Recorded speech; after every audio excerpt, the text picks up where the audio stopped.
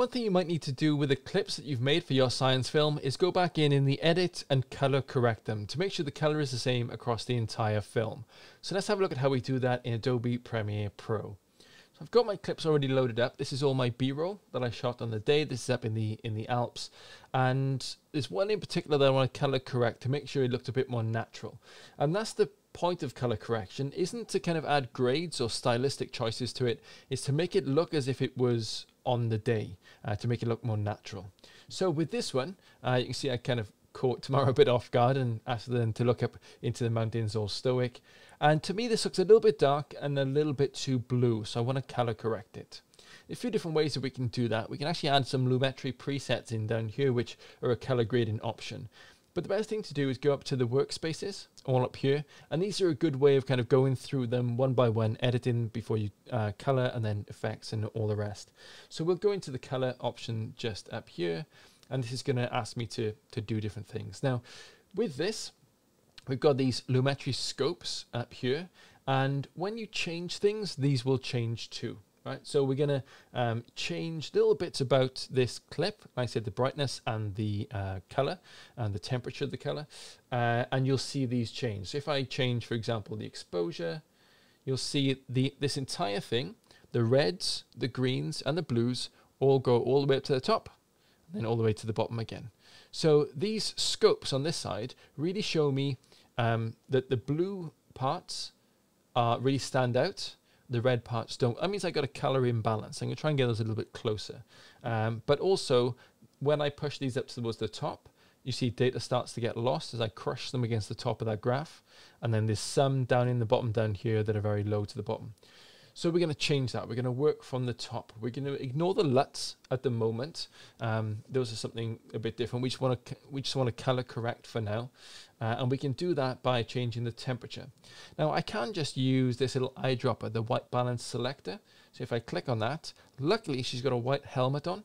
That really helps. So I can drag this across or click on it. There we go. And then click on that. And that does a pretty good job at kind of balancing those colors back out again. So I think that's pretty good. You can see it's maxed out the orange over there. So I got the color really wrong on the day. I didn't change my white balance properly. So if I just undo that and I can show you the same again, it's going to change the temperature and the tint. So you can see what it does. If I change these, you can see where the blue changes up there. We want to get them a bit closer together, the reds and the blues into there, and I maxed out. That little bit of change on the tint as well, and that looks good. So then it still looks a little bit dark. You can see all my all this down here in the shadows of the dark, so I want to lift all that up. So I'm going to push those up slightly, and then same for the contrast. I want to get those colors a little bit closer together, so I'm going to add that. This highlight up here is a little bit too light for me, so I'm going to bring that down. And that's what color correction is really. It's just kind of like going back and forth and going, what looks good? What looks natural to me? And I'm going to raise it across and just make sure it looks natural and right. Next thing, all the way down here at the bottom, is just the saturation. I just want to make sure that the saturation is okay and the colors pop. But what we're going to do is going to go into creative and go to vibrance. That's more of an intelligent saturation. It brings up the more muted tones and pushes the things that need to be pushed. It doesn't push the entire thing overall. So we're just going to add the vibrance up in there. You can go through this entire thing. You can look at the curves. You can play with those and HSL and whatever else. Lumetri has a lot of good things in it.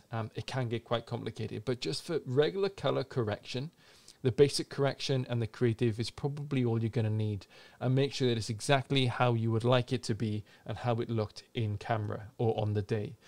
And that's the point, right? Like, if you can get this right in camera as much as possible, choose your white balance well, choose your exposure well as well, and just make sure that it's right.